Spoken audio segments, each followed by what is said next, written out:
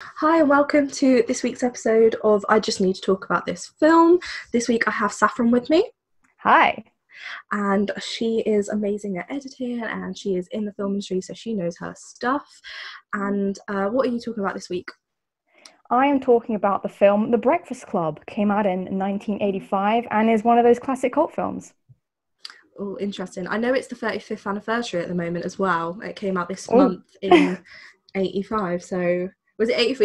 Yeah, 85. yeah, it Yes. came out the same year as like Back to the Future as well. So pretty Oh, big moment for films in terms of anniversaries. oh yeah, that would have been a bit of a year off the 80s. Go back then. They had good films. Anyway, are you good though? Are you hot where you are, or?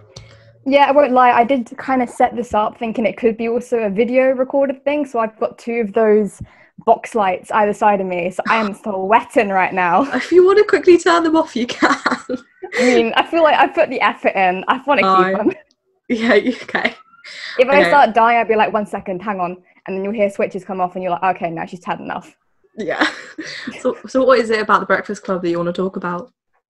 So The Breakfast Club, now, I feel I've got to kind of set the preference of if I watch a film, for me, there's either it's a bad film, an all right film, or a really good film. There's not really much in between for me. And The Breakfast Club was the one I'm just so happy once I've seen it. And I think it's a really good example of a film which uses predominantly one location for the entirety of the film. So, Livy, have you seen The Breakfast Club? Yeah, I've seen it many times. Oh, okay, so you're familiar, but for those of you listening who aren't familiar with the film, basically it's these five kids that have been brought in on a Saturday morning to do detention with like the vice principal kind of supervising them. And they're all from different backgrounds, social groups, and like friendship groups at school. So they're not people that would really cross each other's lives, but they're all brought together into this one room to serve Saturday detention for various things wrong that they did at school. And yeah, it kind of explores mostly through word. Like, a lot of films are like, oh, the rule is don't show, no, don't tell, show. But this one is one of the examples where you can tell it because it's a lot of conversation between the students. So I've written down the people that they had in. So there's the brainy character who's played by Anthony Michael Hall, and his character's name is Brian Johnson, and he's very much he was a stay at home and study. You know, that's kind of, he just does well at school. He's a bit of a nerd. And then you have like the prom queen kind of character played by Molly Ringwald, and her character's name is Claire Standish, and she's very much the queen bee, the very popular one, and wouldn't necessarily rub shoulders with some of the other members in there. You've got the classic jock character played by Emilio Estevez, and the character's name is Andrew Clark, and he is somebody that is your stereotypical American, like high school football player, but his dad is very pushy of him. And like these kind of beliefs that their parents have kind of also shows through their character as they open up that conversations about why they're there, or maybe what they like to do at school and how they are.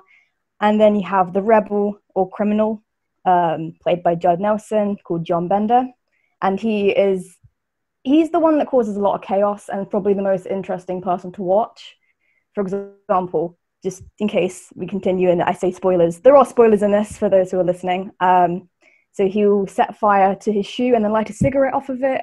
There's little things that he does, and even the way he presents himself in terms of mannerisms, he's very much, you look at him and think, yikes, he's going to be committing some crimes when he's older. And then I think the last character who's in this detention is like a reclusive character. She kind of keeps to herself and is also considered quote unquote basket case in like the film's terminology.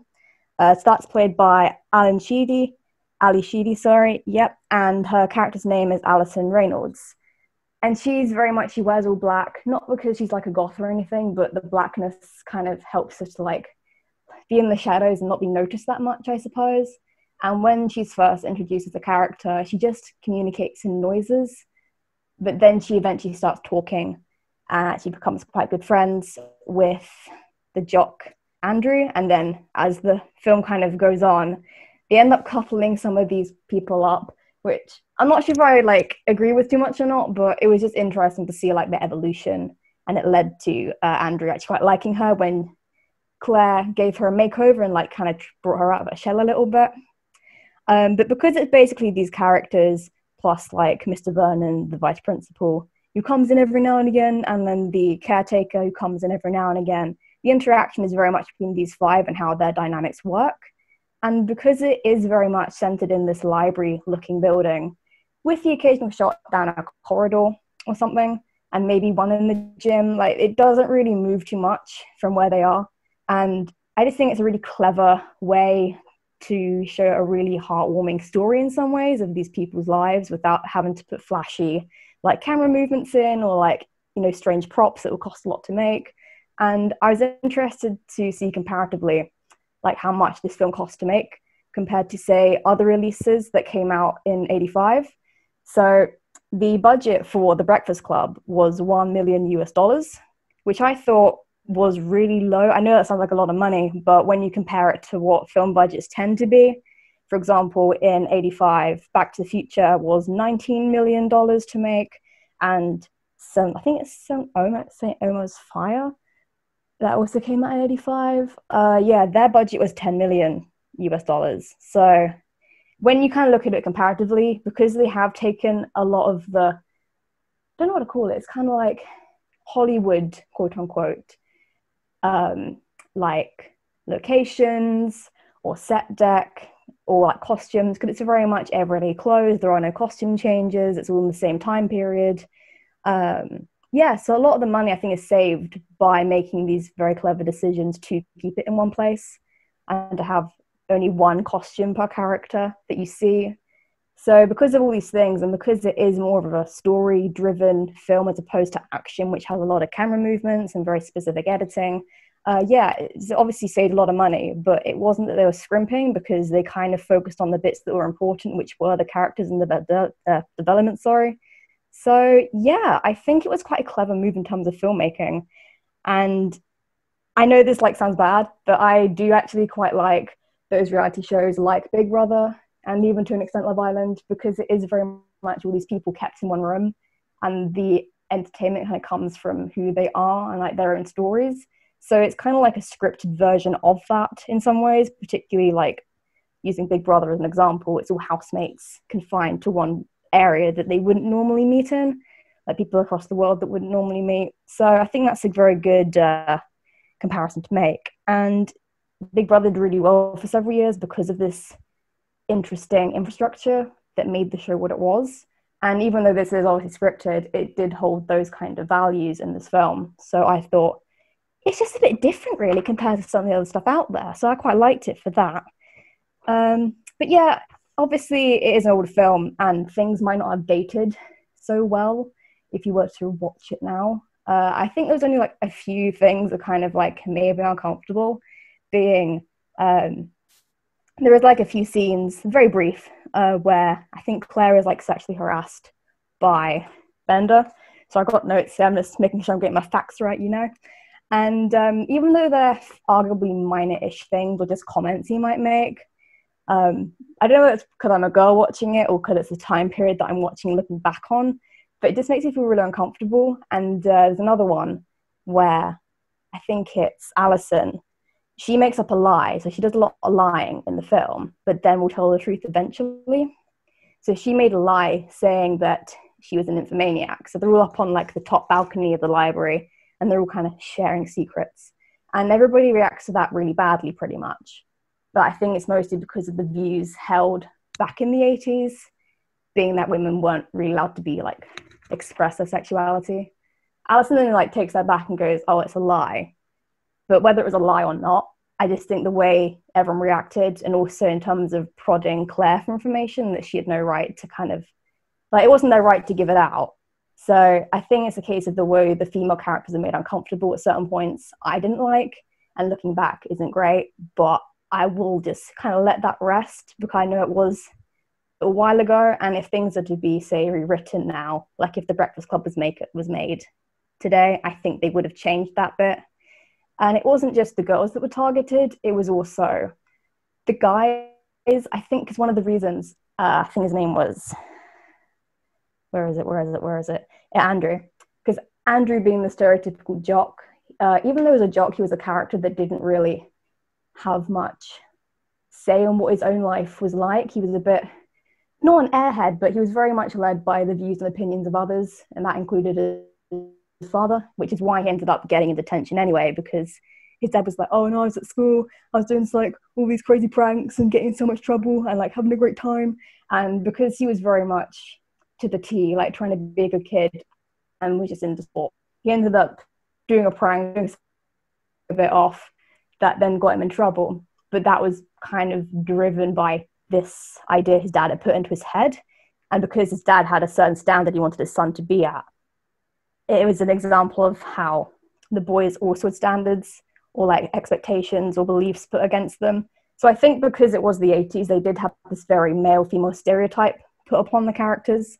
And it was interesting, I guess, to watch from a historical point of view, but also something I'd rather wouldn't be, say, shown in more modern films, because I'd like to think we'd come a bit further than that. But yeah, I think that's kind of covered everything I wanted to say, other than the music at the end was probably iconic, and I can't get Simple Minds out of my head now. Yeah. No, you've raised a lot of good points, because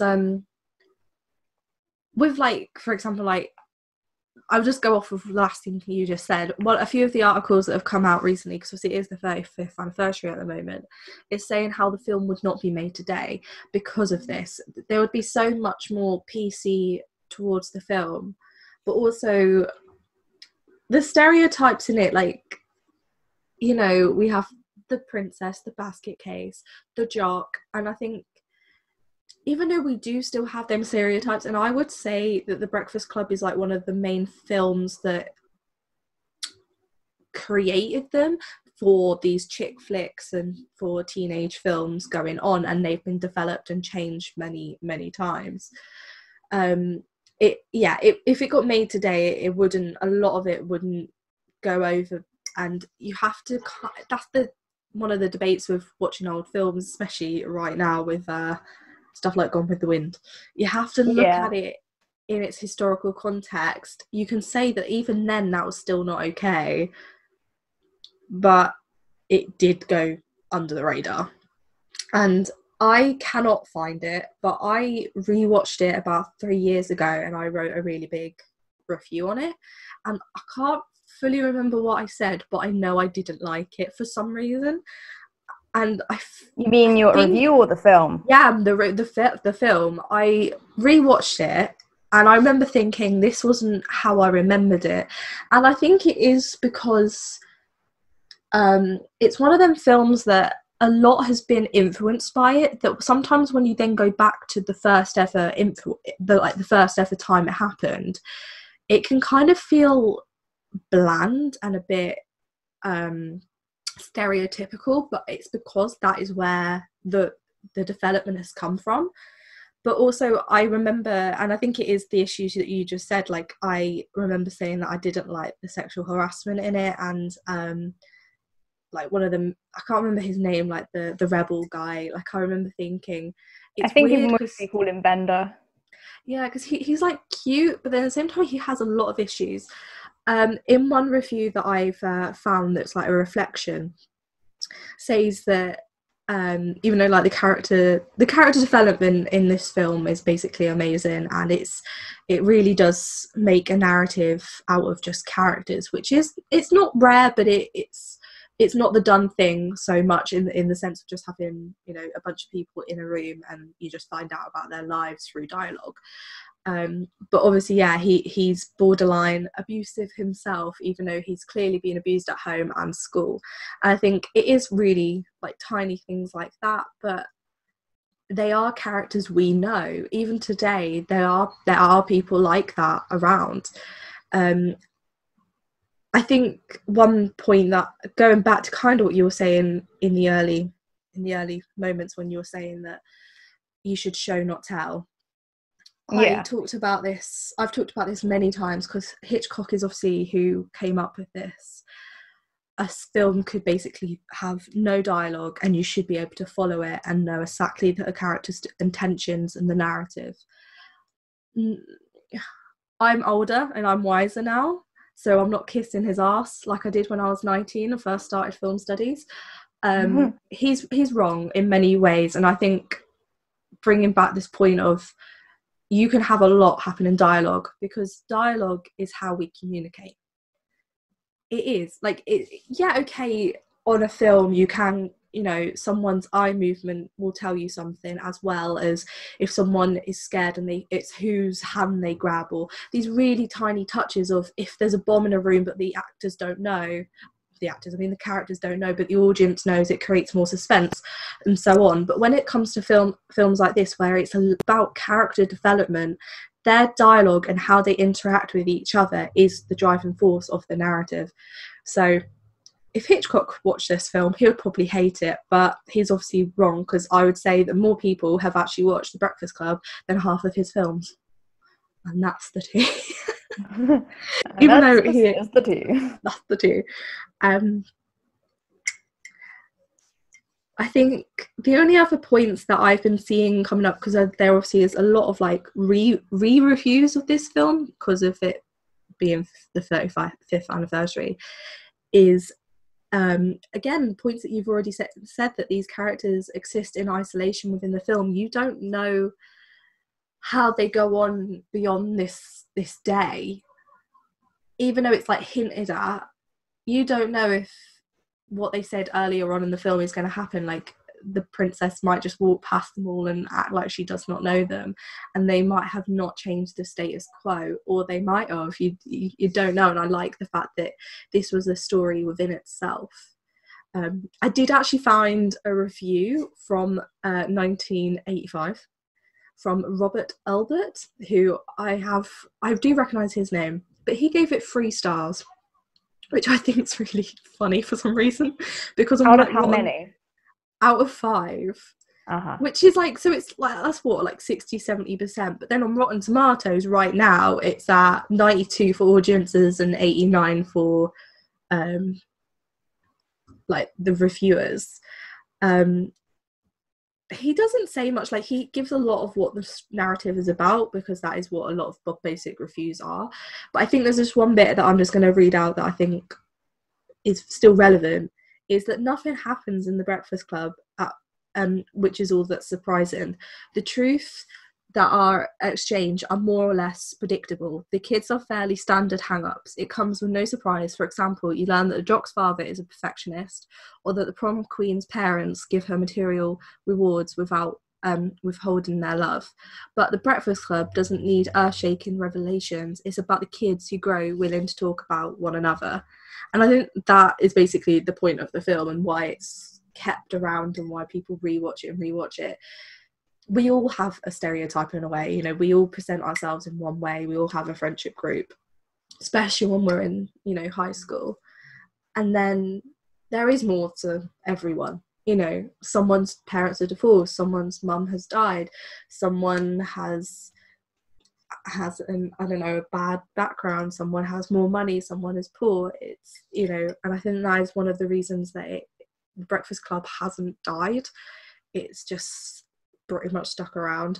Obviously John Hughes also made 16 Candles a year earlier, and he is basically the reason for the Brat Pack, and pretty much all of them are in the Breakfast Club. I think what I find really fascinating about this review from 1985 is the only thing it says at the end is the only weakness is the writing of the adult characters, as they are very one-dimensional, one-noted, and the kids do not pay much attention to them. But that's the point. I find, like, it's like saying that is, even though it's only noted, it also misses the point. The narrative isn't about the adults, it's about the children and, well, teenagers, and it's their story. And of course the adults are going to be one-dimensional. They literally only say like one line if it's the parents, or like the teacher, he's meant to be shown as ridiculous. I would argue that the teacher has some kind of like control thing. Mm-hmm.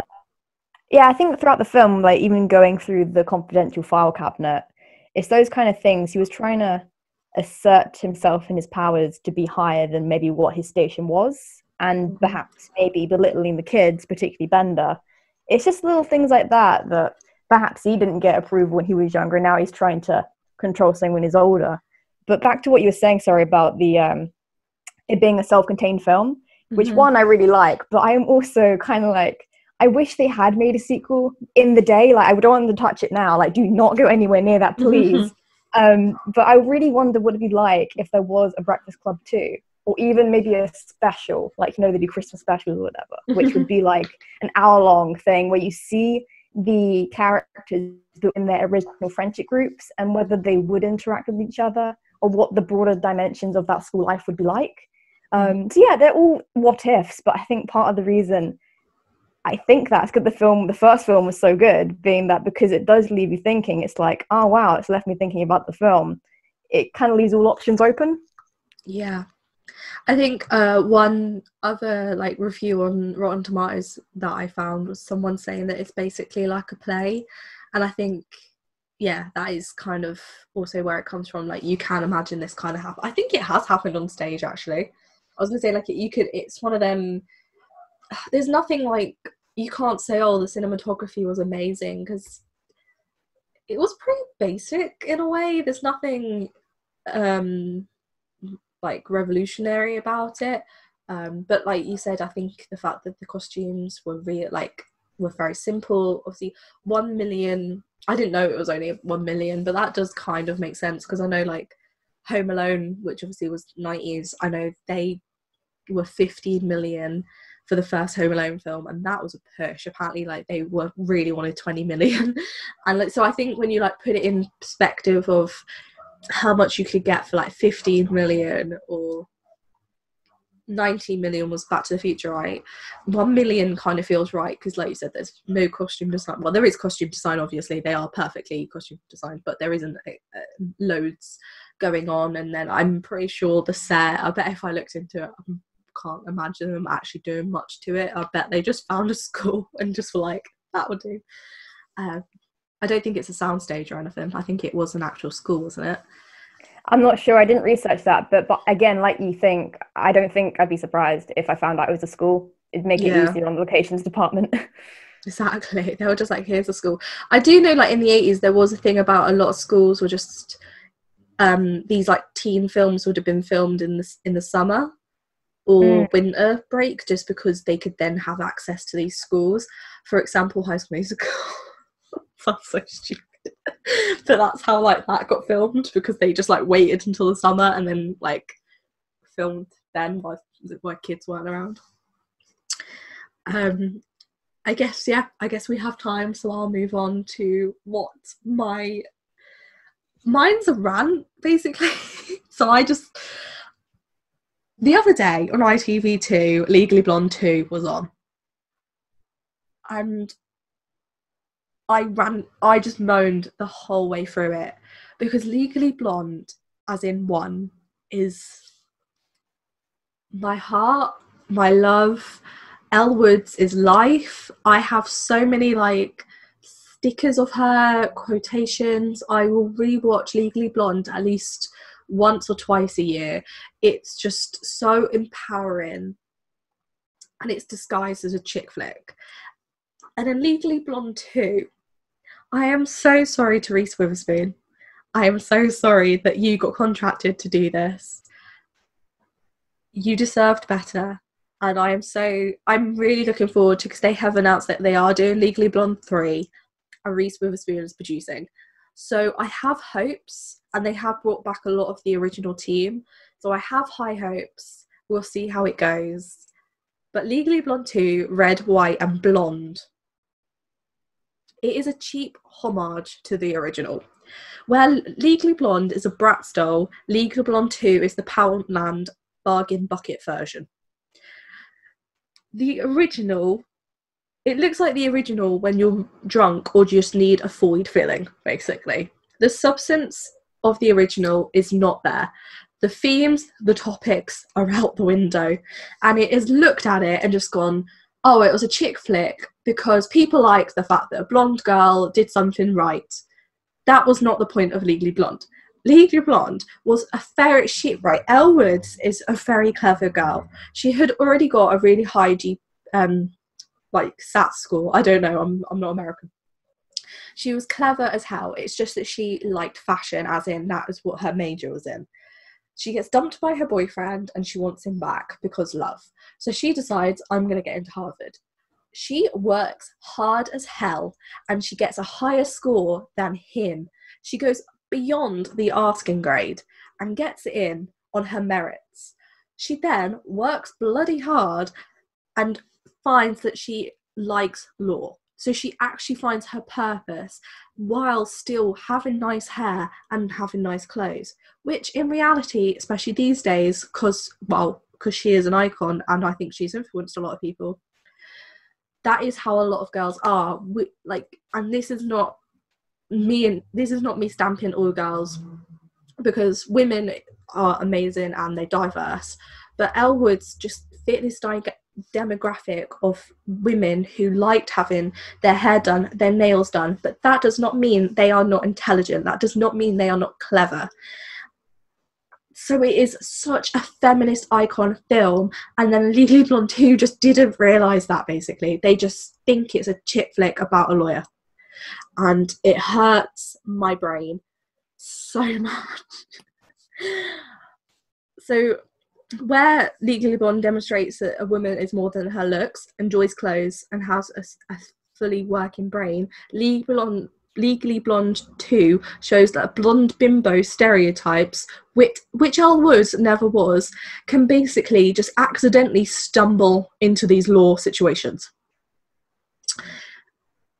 The director is who I'm not even going to mention his name. Has done nothing worthy mentioning after or before Legally Blonde 2. And the language and Kate Condell, who wrote the Legally Blonde 2, went on to write the Tinkerbell films, which pretty much makes sense. The clothes. So in the original film, Elle Woods has a different hairstyle in every scene. Every single scene, you will never see her wear that same hairstyle twice. And her clothes are designer and perfection. They are not tacky. You can rewatch it and still say that outfit snaps. But Legally Blonde 2 took the early noughties Paris Hilton look. Low jeans, crop top, it's awful. It's tacky as hell. And the main scene that annoys me so much is she gets these wedding shoes for her wedding, and they're pink, and then when she lifts her foot up, it has, I'm not even joking, it's like stuck on pink gems on the bottom of her shoe. It is, Elle Woods would never be caught dead in that. Okay. And then the narrative is just so annoying, because basically she wants to reunite her dog with its mum, and that's how she finds this like animal cruelty, basically. And what annoys me so much is it's never really addressed. She just kind of goes, I want my dog's mother to be at my wedding. That is the narrative. So she then makes a campaign and a law case to abolish, to shut down this one facility that makes like cosmetics, but it just makes no sense, because she never says, for example, like, animal cruelty is wrong, we shouldn't be testing on animals. All she does is go, I want my dog's mum out of this place. And then the tactics used just makes no sense. Just, for example, it would have worked so much better if she was she is a serious lawyer. But if she was like a serious lawyer and then someone came up to her and was like, look, please, can you help me? Please, can you take on this case against animal cruelty? This is happening. Then it would make more sense. She would then have a kick into like the hero's journey in a way. And the narrative would make much more sense rather than her just being like, I want my dog's mum to be at my wedding. I'm pretty sure your dog's mum is actually dead. Like, dogs only live like 15 years and you've already had your dog for like 10. It just hurts my soul. Honestly, I could keep going on about it, but it's just not even like this stupid stuff like the Snap Cup, the villain. It's just a disappointment to the original and should be deleted from cinema, basically. That's it. That's my rant. I'm over. Well, that sounds like the most terrible film I've ever heard. There's the just only so worst much. Film, the only worst film is, and you won't have heard of it, is called The Dead and the Others, right? So a mini like side rant of like, this is my rant for a really horrible film. Basically, a few years ago, I was at the BFI London Film Festival, and in the brochure, oh, look at you! I'm a nerd. My life just outside of film, and in the brochure, it seemed pretty good. Like, it's about this tribe, and it talked about shamanism, and I thought, oh, supernatural, you know, beyond the grave, tribe culture. That could be a really cool film. And it was a Brazilian film as well, so it was like international. It wasn't like box standard Hollywood bull. Sometimes, let's be honest, it isn't always that great. So I thought, cool. And I went along, and my friend fell asleep twice, and I made the mistake of waking them up twice, and it was just the worst film in history. It was just so slow of pace, and nothing made any sense, and they could have like wrapped it up in 20 minutes, but they took 2.5 hours to do so. And I'm not going to go on any more than that, but the point is, that is where the lowest point for me goes. And I recently found out that it won something at Cannes. I'm like, how? Oh what? my god! I know, and my friend sent me the article saying this, and was like, I don't understand. I'm like, neither do I. But basically, yeah. So I think by the sounds of it, we've got The Dead and the Others at the bottom for me here, and just off that review, Legally Blonde 2 is just maybe a smidgen above.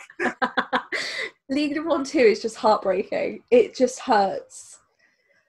Oh, the Snap Cup just gets me. Like, so there's this scene where she goes into a new job, right? And there's like, they give her a desk, and within like, obviously it's just like a cut, but it's meant to be like 2 hours or so later, and she has made her desk like pink ribbons. I can't write. It's not even, I'm not going to give it justice, but it's like a Barbie doll has like exploded over her desk. And she's wearing like a pink outfit as it is that looks like what Jackie like would wear, but pink, like Barbie pink. It's an awful outfit as it is. And Elle Woods, like I said, even though her signature colour is pink, it's not like that. And basically, to get to know her like co-workers who already do not like her because they're all like serious lawyers who are like in like suits and like sitting down doing work, and all she's been doing for the last 2 hours is like decorating her bloody desk. It's like the Snap Cup. So she gets a cup, and you've all got to like write something in that you're like grateful for someone else. And she like opens it, and she's like says like, I really like, I can't remember the person's name, but I really like Samantha's outfit. She looks very nice, and it makes her cheekbones look good. Snaps, and like you snap. And then like, it's just the most awful thing. And then obviously they just put stuff like, I want to kill myself because this is the awfulest game ever. And I'm like, why would Elle Woods do this? She would never. She is optimistic and happy, but that is just too far. But then it like becomes a thing within the narrative. So at the end, there's like Congress where like the government all are there, and they do Snap. And it's like all these serious lawyers, and they're just like, so-and-so has got a grandson today, snaps! I just can't. Like, it honestly, it's killed me, and I hope I never watch that film again. I do think we should just, like, I hope they don't call Legally Blonde 3 Legally Blonde 3. I really hope they call it just Legally Blonde The White House or something, like, because that is, like, what it's, like, hinted to be about, like, her running for president. Which actually sounds ridiculous, but anyway, thanks for talking to me and letting me have a rant, and also talking about The Breakfast Club, the cult classic. Well, thanks for having me. Yeah, and if you ever think of another film, come back and we'll discuss something, because, you know, this is just, I have to talk about this film. It doesn't have to be good, doesn't have to be bad. Tell you what, I will make an essay of everything I hate about The Dead and the Others, and I'll come back to you. Please do. I'm not even kidding. I have a draft I did for a blog, because the BFI Academy, we had to do blogs, and one of them was a film review. So I was like rolling up my sleeves. I'm going to make this film dirty. I'm not going to make it good. Oh my God. I just slated them all the way through. But I feel I can do better, so I'll just redo it and then come back with it. Oh my God, please do. Anyway, right, bye, and also have a nice evening and stuff.